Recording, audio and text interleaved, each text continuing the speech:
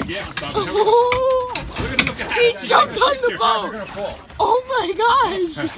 That's a nice Mako. He sure did. How you gonna do it? You can't hold on to him. Well, how?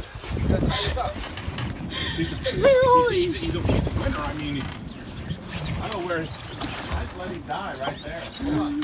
He's gonna break the thing. Holy! Right, put it on the front. He jumped on the boat.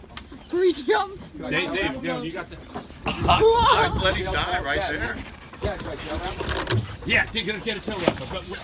Get the. Dave, run up and get the. I'll do it. What do we need? Get the Double braided line. nylon. Get the big black line on the thing, quick. Yeah, quick. Can somebody go run?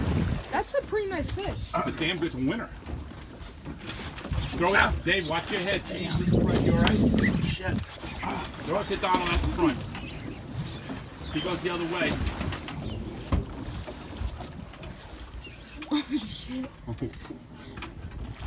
Alright, stop with the. So we're deciding to release it. You get a special award. Yeah. And it's a really nice fish that I caught. Daniel's great fish. Yeah. Unfortunately, it landed on the bow. If it hadn't landed on the bow, You never guess what happened. You're going to see the video. We're going to be famous. We're releasing a 150-pound Mako that landed on top of my boat and got stuck in my railing. So we're going to try to release it. It's going to be well, fucking unbelievable. He went up. Next thing you go, boom, boom. All right, we got to take the video. 2 jumps and jump Way on the back. boat. Not yet. Reeling him in. We are just about getting ready to pulling the lines. I was reeling in the farthest line out. Don. Put on slow mode because I wanted more fishing. All right, Don's releasing this beautiful Mako. I'm thinking he's 180 pounds. He's elite. And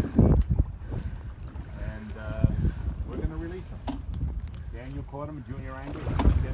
But this poor slob deserves to go. And I'm not going to throw a flying gaff at him like that. Don's going to release the one tail rope that I got him. The only reason I got a tail rope is he was jammed right on that railing.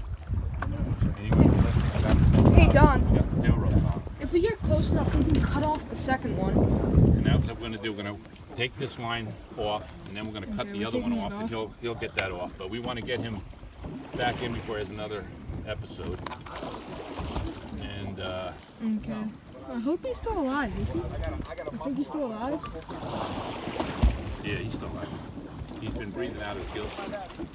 Oh yeah, the water's as you can see. No, Don, I would just go in and cut it with a knife. Cut it with a knife. Do you get a knife? Here. Oh, to save something? No, who cares? Yeah. That's crazy. Dave, I had a knife here all day long. Yeah, Dave. Give this to Don. And cut it as one. You just slide it right down the window. It's done.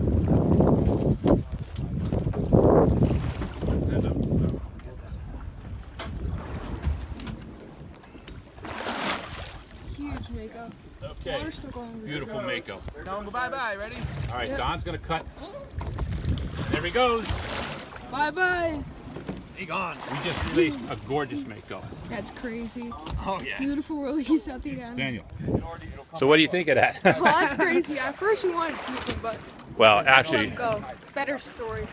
Don just released that beautiful Mako. He watched him swim away, so we've had him here for about 20 minutes. What a circus. So anybody says that Makos jump and they could land in a boat, well, ours did. I'm glad he landed up there and not in here.